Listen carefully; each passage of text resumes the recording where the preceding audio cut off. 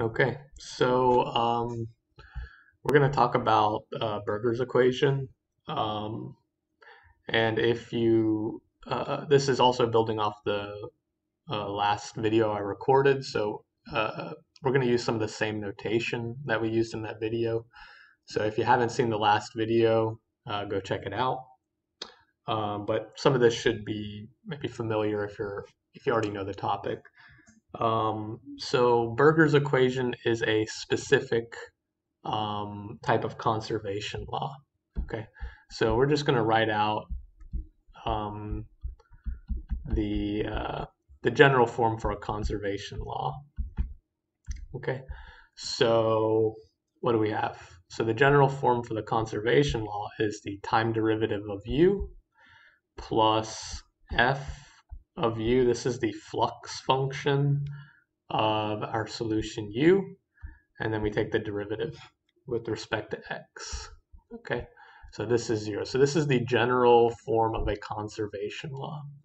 And note we are considering a 1D, so one spatial dimension, scalar conservation law. Okay, so u is just a scalar function. It takes in time and x and gives us a real number. Okay, so this is the general form of a conservation law. And based off the previous video, we talked about the transport equation. So the transport equation, our flux function is actually A times U. Okay, so the flux function is linear. But for Berger's equation has a nonlinear flux. Okay, so the Berger's equation is 1/2 u squared. Okay, so let's see.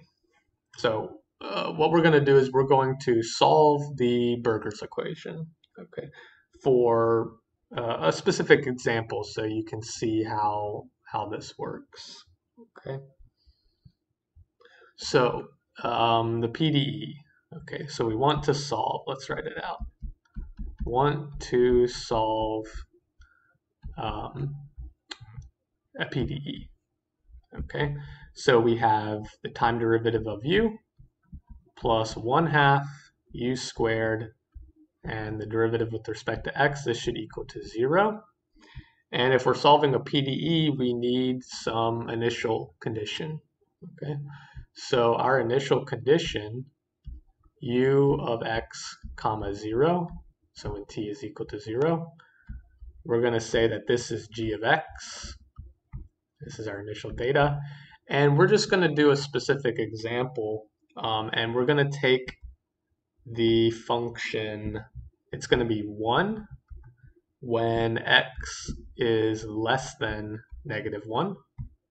Okay, it's going to be minus x when x is between -1 and 0, and it's going to be 0 when x is greater than 0.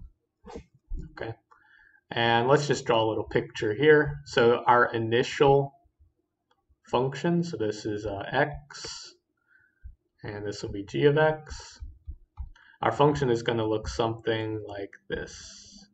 So it's going to be 1, it's just going to be linear here, and then 0 onwards. Okay, so this is -1, and this is 0.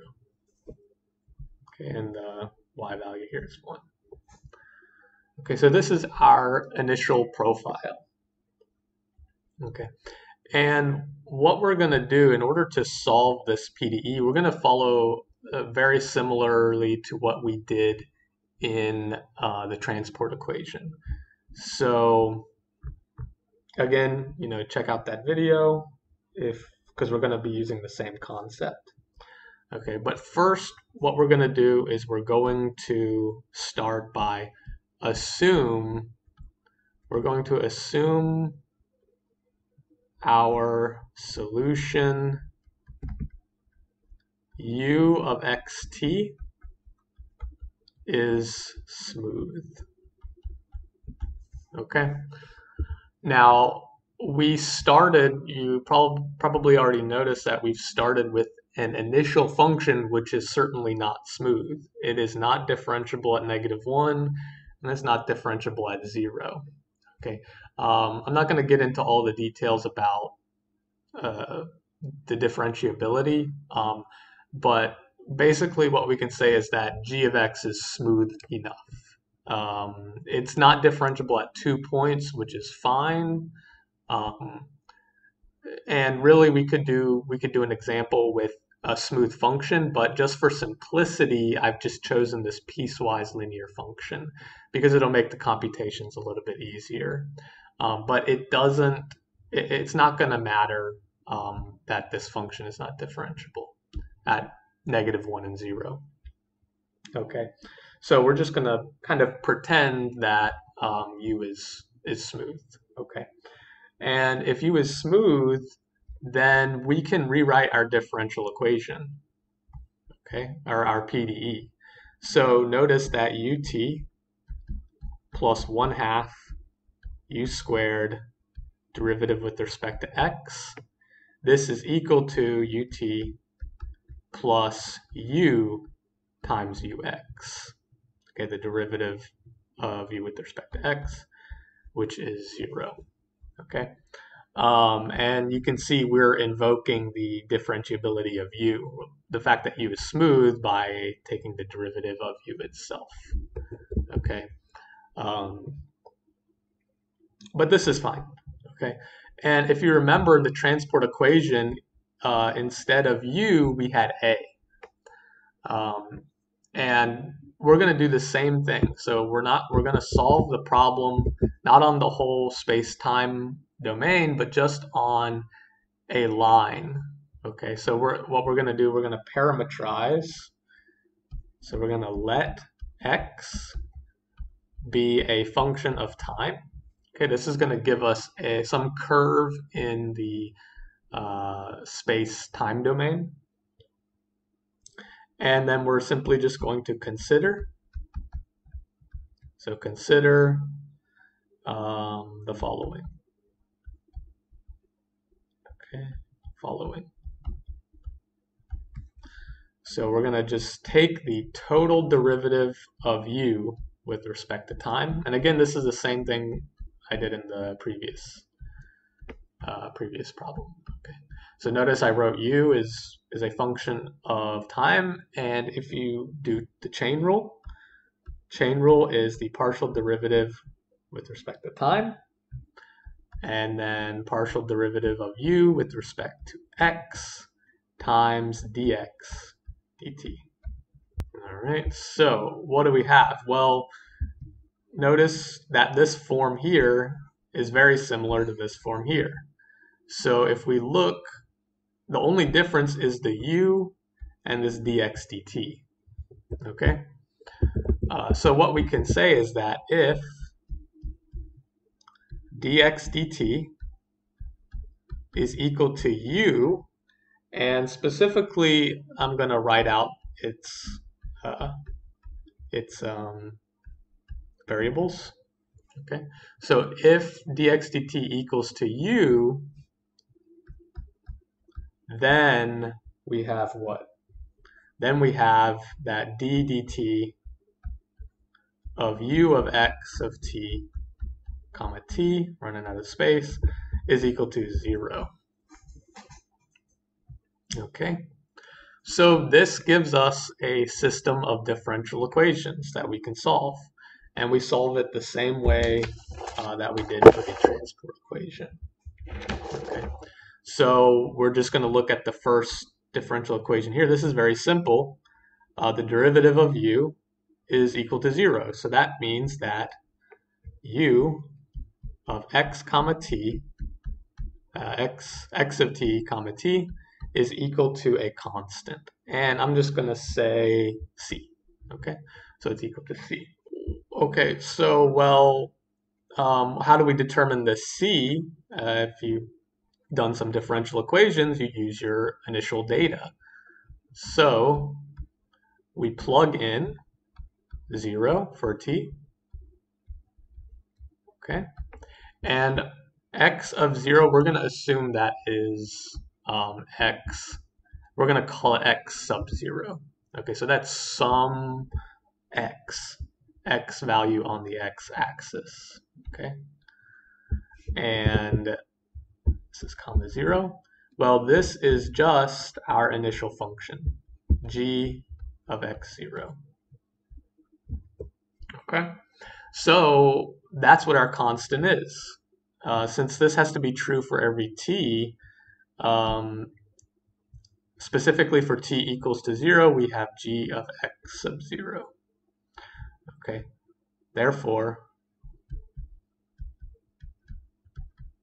u of x t comma t is equal to g of x sub 0. So let's go back. We still have another differential equation to solve, this one here. All right. So if we want to solve this one, well, we found out what u is. U is this constant g of x sub 0. Okay.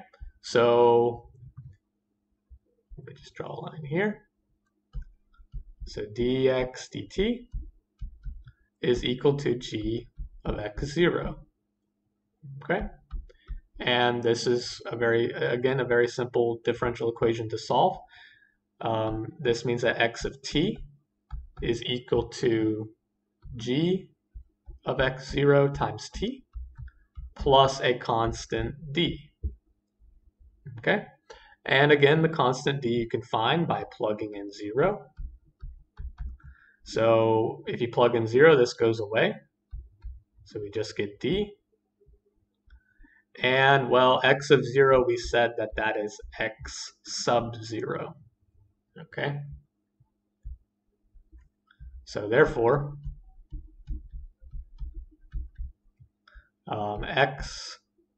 x of t is equal to g of x sub 0 t plus x sub 0. This x of t, it tells us the curve in the space dimension. Okay, so specifically this is a line. So along this line in the xt plane,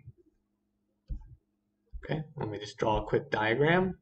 So xt, just drawing it arbitrarily, say this is x0, it's just going to be some line. Okay, so a point on this line is x of t. Okay, well, specifically this is x of t comma t, right? A point on a line.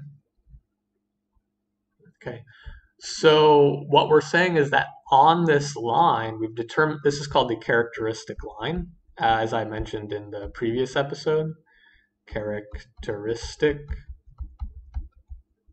line. This tells us that the value of u, so u is just constant along this line. Okay, and well, since this is the Burger's equation, it makes things a little bit more complicated. In the previous example, in the previous video, all of the characteristic lines were the same. That is, they all had the same slope. Okay, but what we'll see is that it's going to be a little bit different because the value of our function is dependent on the initial data, of course, and the slope of our line depends on the function, depends on our initial data. Okay, so the way that we find the solution is we're going to have to break this up into cases. Okay, and that's kind of one of the reasons it's convenient to do this piecewise definition. Okay, so let's go ahead and proceed. So we want to consider some cases. Okay, and the cases involve the value of x sub 0. Okay, so case 1, what if x sub 0 is less than -1? Okay, well, if x sub 0 is less than -1, then g of x sub 0, based off our piecewise definition here, this is just 1.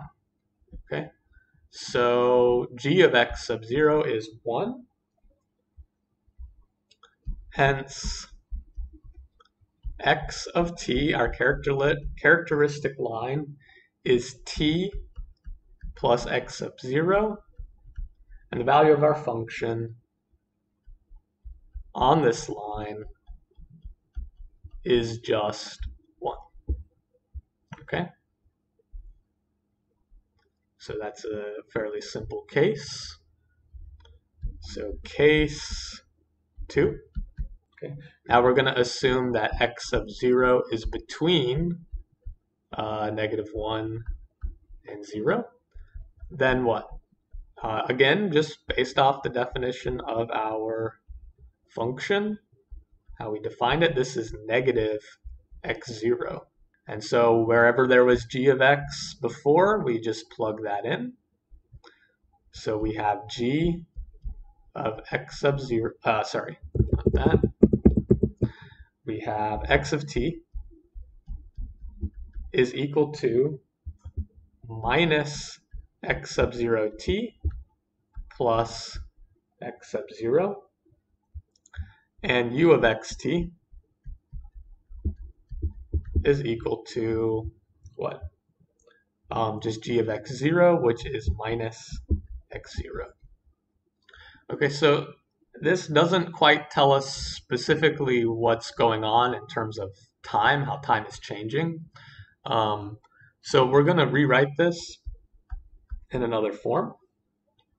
You can factor out x sub 0 and solve for x sub 0, and you'll find that this is x of t divided by 1 minus t.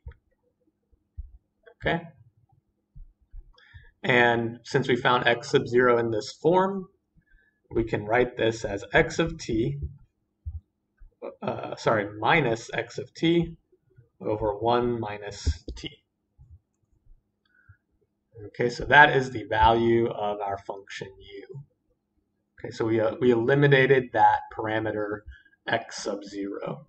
Okay, so that's case 2. And lastly, we have case 3. And this is a short case. So case 3, we assume x sub 0 is greater than 0. And our function g of x0 is 0. Okay. So x of t is just equal to x sub 0. And our solution, u of xt, is equal to 0. Okay.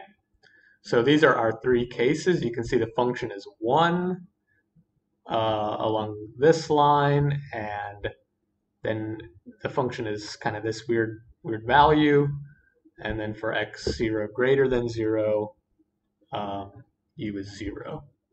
So we considered all the cases. So let's write down our solution. Ux of t, comma t. All right, so if you look back at the previous slides, we're just going to recount what we did. So the value is 1 if x sub 0 is less than minus 1. It is minus x of t over 1 minus t if x sub 0 is between -1 and 0, and it's 0 if if x sub 0 is greater than 0. Okay. And again, we don't want this parameter x sub 0 since it's arbitrarily chosen. So we determined what x sub 0 is from the previous work. So if we look here in case 1, we can solve for x sub 0 to eliminate that parameter. And here, again, we solve for x sub 0. And also in this one, x sub 0 just equals x. Okay, so what we're going to do, we just write that in. U of xt is equal to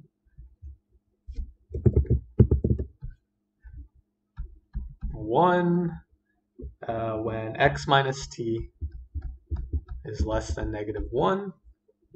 This is minus x of t over 1 minus t. Minus 1 less than equal to x over 1 minus t.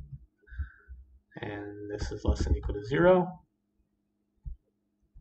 And lastly, 0 if x is greater than 0. Okay, so I'm just going to rewrite this equation one more time. We can write this as uxt. The last time I'm going to rewrite this.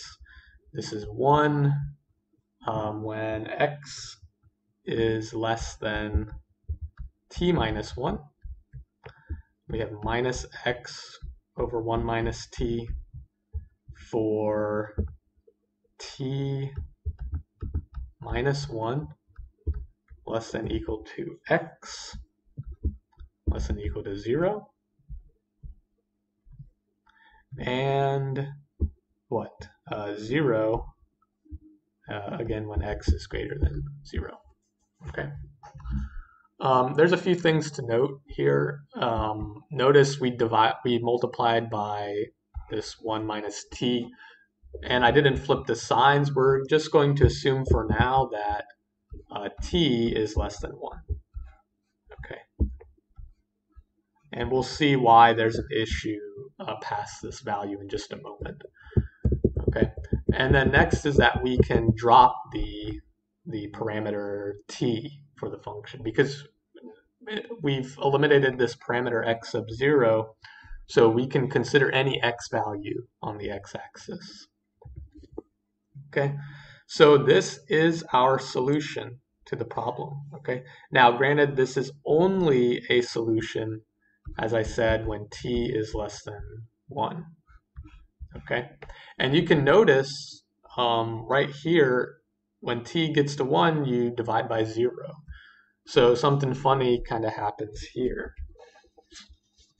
Okay, and let's see just graphically what this function looks like. Okay, so if we're going to plot u of xt with respect to x, remember g of x, this was our initial data, it looked something like this. But now what happens is, if you look at this, you think about it for a little bit, your function, as time moves on, it moves to the right. Okay, so you'll get to maybe here at some value t. Okay, so this function keeps moving to the right, and eventually what's going to happen is your function will go to the right and it's going to create this discontinuity. Okay, so here we have a discontinuity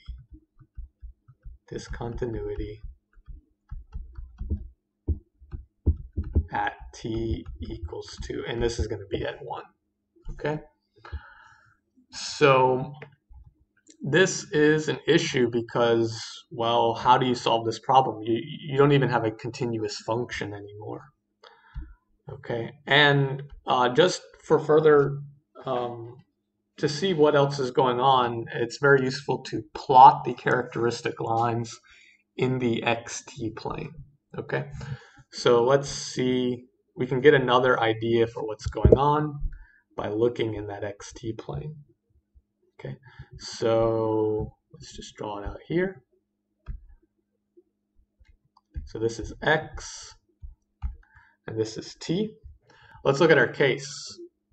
So this, when x0 is less than -1, we have a line with slope 1. Okay. So let's see. So -1, 0. Okay. So less than -1, we're going to have a line. We're just going to have these characteristic lines that have slope 1. Okay.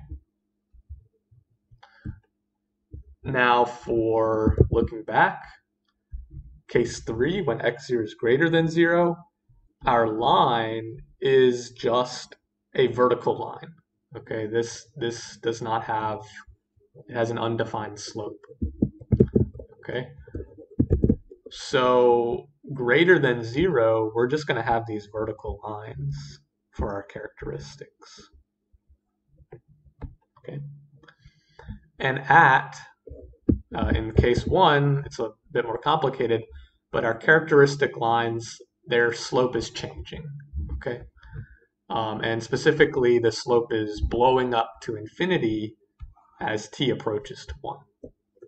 Okay, so looking back, what's going to happen is in between -1 and 0, our lines are going to kind of get more steep, and they're going to converge. They're all going to intersect this one point here. Okay, so this is t equals to 1, and this is often called the break time. Okay, this is the break time. Since our function is constant on each of these lines, we're not saying that it's the same constant value. The function can have different values on each line. So when they all collide at one point, our function suddenly becomes multi-valued. Okay, which is what we see with this plot in the blue. Okay, our function has all these different values colliding at the same point at x equals 0. Okay, so that's the problem. Okay, so this problem is not finished. We don't know. We need to figure out what happens after t is greater than 1. What happens when t goes past 1? And that involves some other more technical theory. Okay, so as long as your function is smooth, you can do the method of characteristics. You can work through it as long as you don't reach this break time.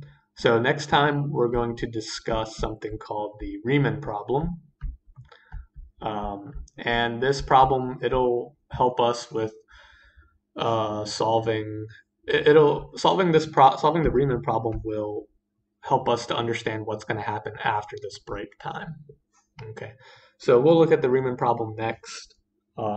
It's very important problem in conservation laws and PDEs in general. Okay, and see you guys next time.